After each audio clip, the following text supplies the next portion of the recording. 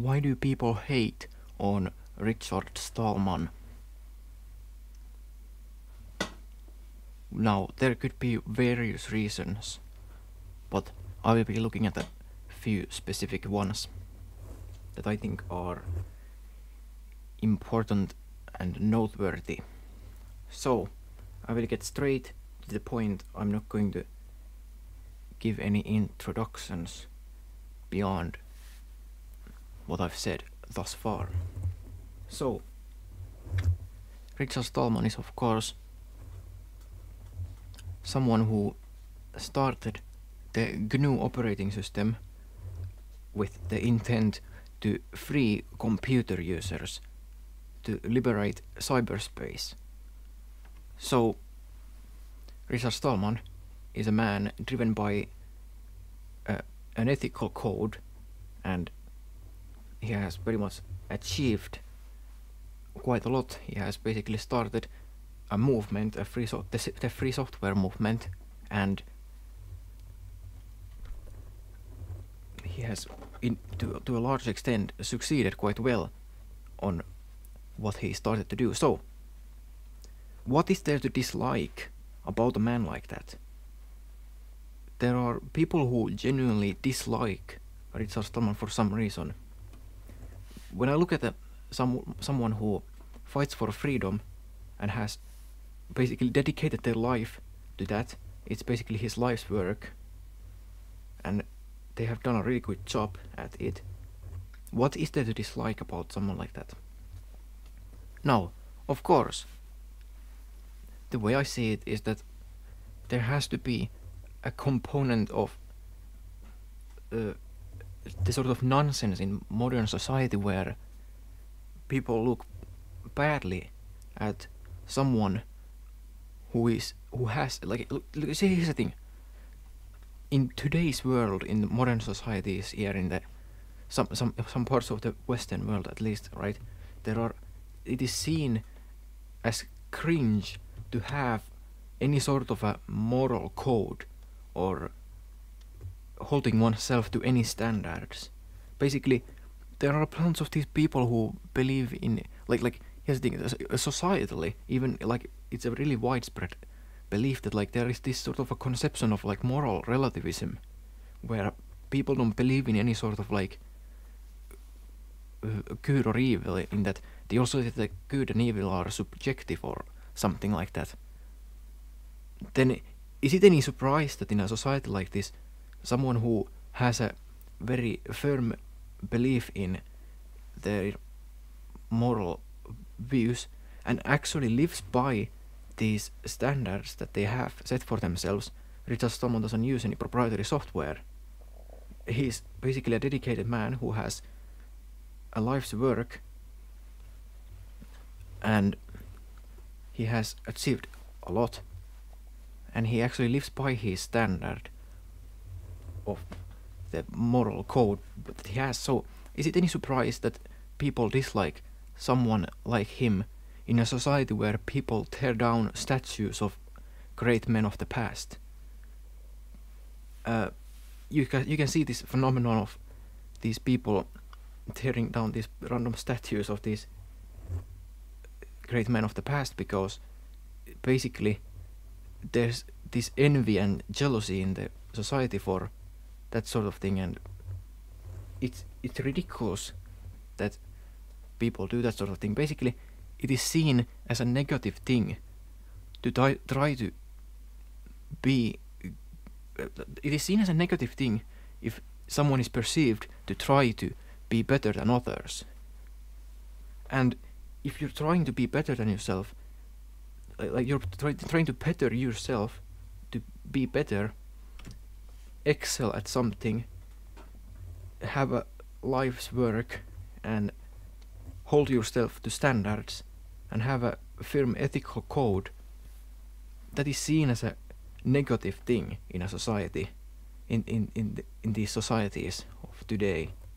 And I find that ridiculous, and there has to be a component like that in people disliking Richard Stallman, the way I see it, because now I could be wrong, because I don't know what people are thinking, but when I see these in the society, these beliefs of moral relativism and all that nonsense, it just strikes me as very similar to disliking someone who dedicates their life to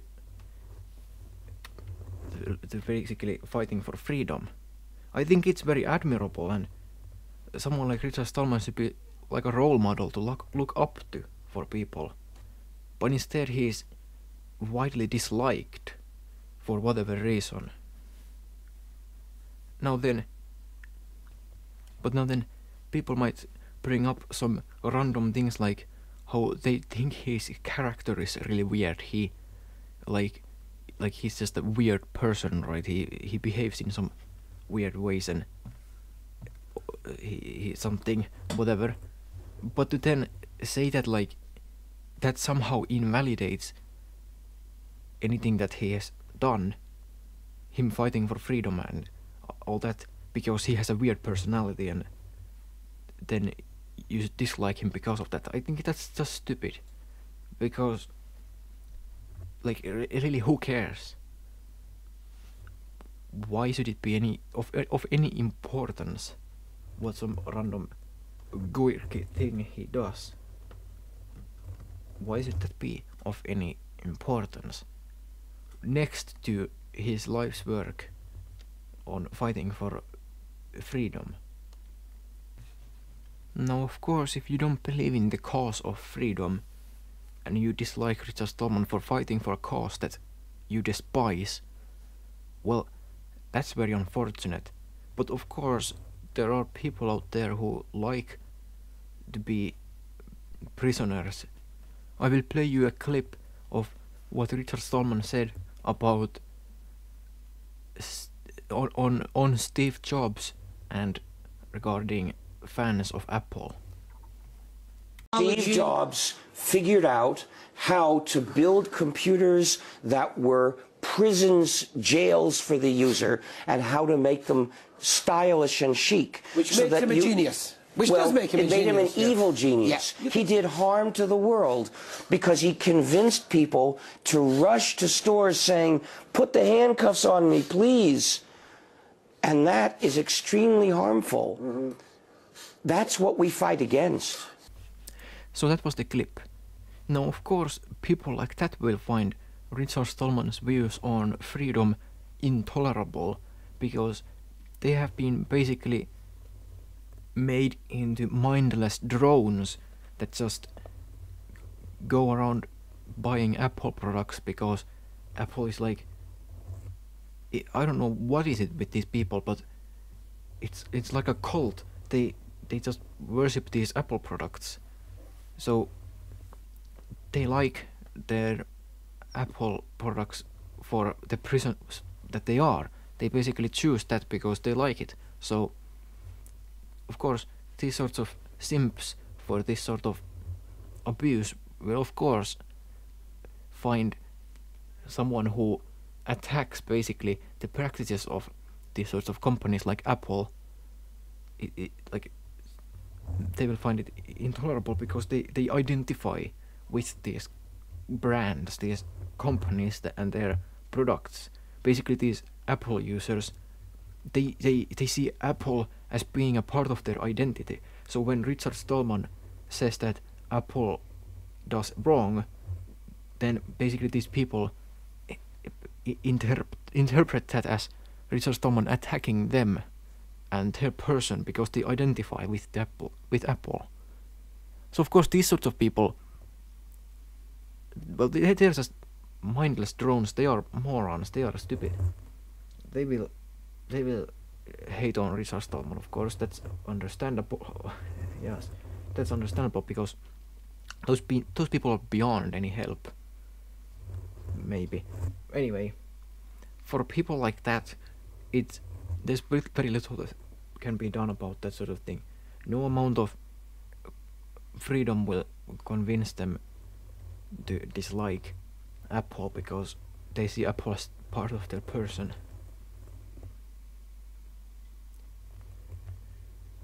But it is fascinating how people of good moral character, such as Richard Stallman, who fight for freedom, are seen as a bad thing. But it really doesn't surprise me in a society like this, where any sort of strive for excellence is seen as a bad thing, where trying to do anything, having any sort of standards, is a bad thing. Of course, to have these sorts of mindless drones, Apple fans, in the same society is to be expected, really, because that's just the sort of state that humans live in these days in these societies, and it's ridiculous. Now I will also touch on the more recent things where people talk about the what was it, the Jeffrey Epstein nonsense and MIT's involvement in that, and whatever Richard Stallman said about it. I don't personally know much about that issue, but the fact is people have been hating on Richard Stallman far before that situation, and also none of that nullifies his life's work anyway, because, well, even if for the sake of argument we assumed that Richard Stallman was in the wrong and whatever he said was bad, okay, so for the sake of the argument, let's assume that that's the case. Now, if you look at that, Richard Stallman said something on some mailing list, on some random case and whatever, he just says something, he had a weird opinion. That next to his life's work, he has basically started a free software movement, he has built a GNU operating system, of course with help of other people, but like he started it. He has basically fought for freedom all these years, and now supposedly all of that is not important anymore, and you should absolutely hate Richard Stallman because he has a weird opinion on some random issue that has nothing to do with anything software related, and it's just a random opinion. It's not like he did anything wrong anyway. Like what little I know of that Jeffrey Epstein nonsense, which is very little, but as far as I'm aware, Richard Stallman wasn't caught with doing anything wrong in that way himself, right? Richard Stallman, all he did was he posted some random nonsense or some random opinion. It was basically just this random opinion on some random issue. It's not like he did anything wrong. It's not like he was involved in that nonsense that was going on.